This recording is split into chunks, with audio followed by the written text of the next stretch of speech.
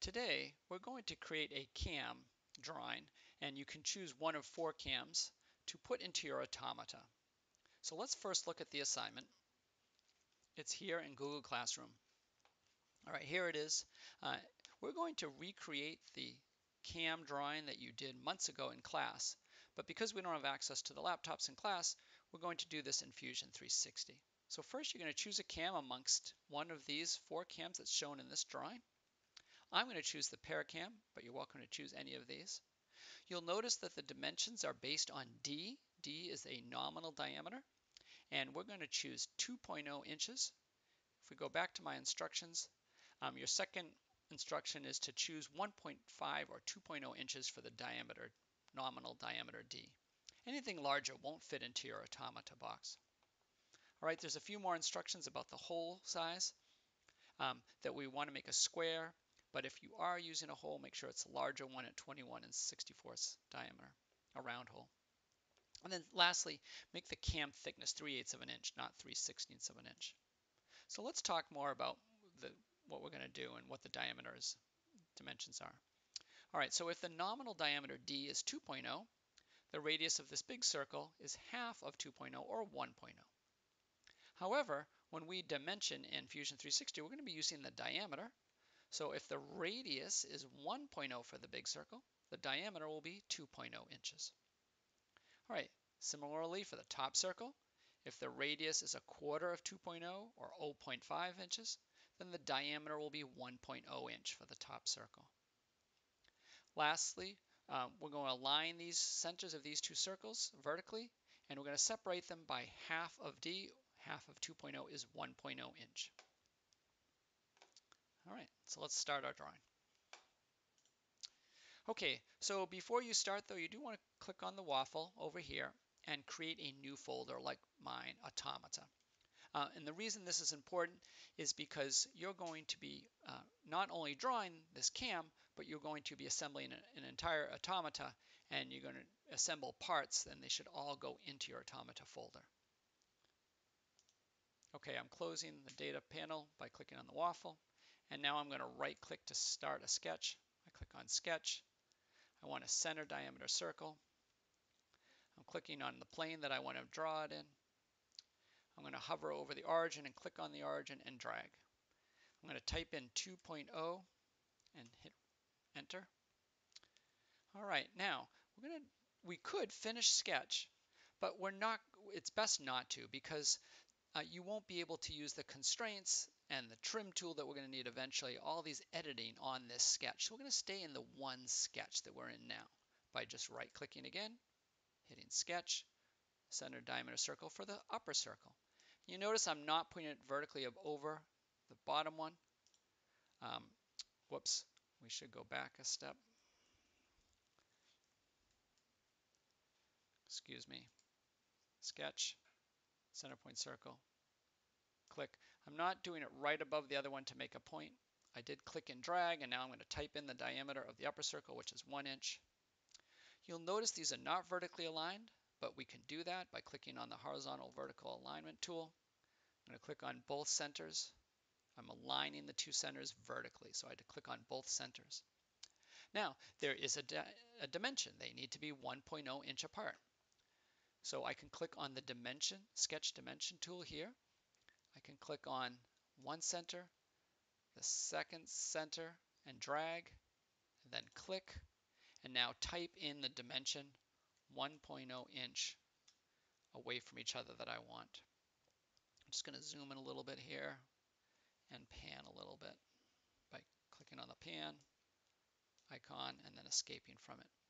All right, so again, I still haven't clicked on Finish Sketch, and I don't want to yet because I'm going to add some lines, and I need them to be constrained, and then I'm going to be trimming some lines. So we're going to right-click and Sketch, this time a line. I'm going to draw it approximately on the circle, but not a big deal if you don't get it exactly. I'm going to come over and draw another line from the top circle to the bottom circle. Again, doesn't need to be perfect. But now we're going to constrain it because we want these lines to be tangent to those circles. So I click on the tangent constraint. Now you want to click on the 2 things you want to make tangent. In this case, the circle you can see becomes highlighted and the line becomes highlighted. And when you click on the line, you do need to click on the end of the line that you're working with at this point, that you want to make tangent to something else. So I'm clicking towards the end, the upper end of this line, and then I'm clicking on the circle. We know that these two are now tangent because we see the tangent icon. Similarly, I'm going to come down here and click on this line. It highlights for me, and then on the circle. Those two are now known to be tangent. We see the tangent constraint symbol. Similarly over here, those two objects, line and circle. And lastly, on this line and the circle. And again, we see 4 tangent constraints for 4 tangent objects. I'm still not going to click on Finish Sketch because I want to trim away these parts of the circles that I don't want. So I come up here to the Trim tool, click on the scissors to trim away the parts of the circle that I don't want.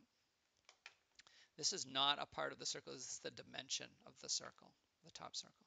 I'm still trimming. I've trimmed down all the way to the bottom. Now we have a complete pair object. So now we can finally finish sketch. Okay, we need a hole. We could extrude at this point, by the way, but I'm going to first create a hole, a square hole, and then we'll extrude everything. So if you were to right click and click on sketch, there's only a 2-point rectangle available to you. That is a corner and a corner. We don't want that. So why don't we click on the create tool, come down to rectangle. Let's find the create.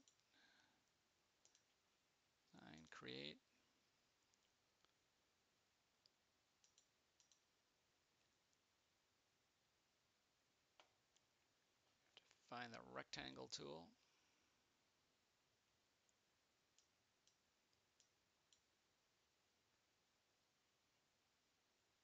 Excuse the delay.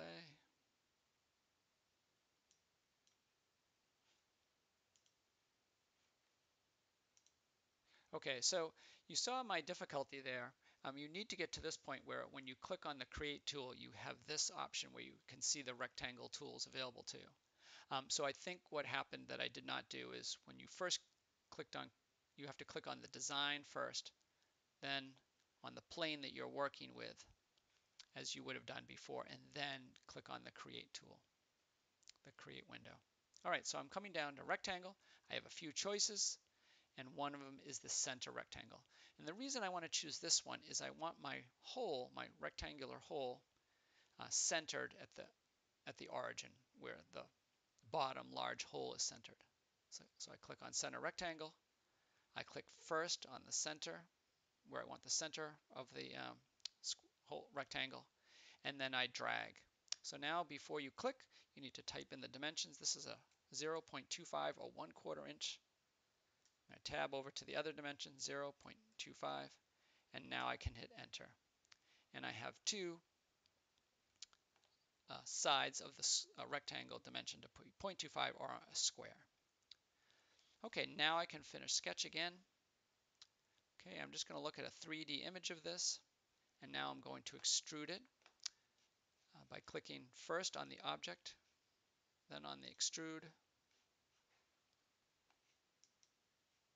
I guess I didn't click well the first time. Okay, so it doesn't matter which direction I go in here. I can pull a little bit, but I need to type in how big I want this. I want it to be 3/8 of an inch or 0.375. Okay, so now we have the thickness of a cam, but you'll notice we still don't have a hole. And you notice it looks like our square is on the other side. So I'm just going to move this over. Here, let's do it this way instead.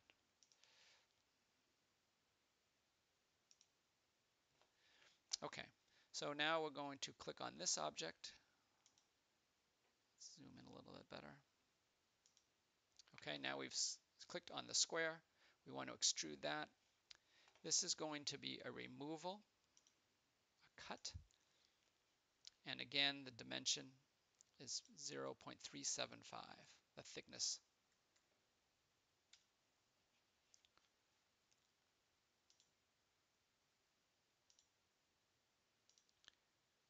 And if you rotate this in different ways, you'll see that now we do have a cam with a square hole in it.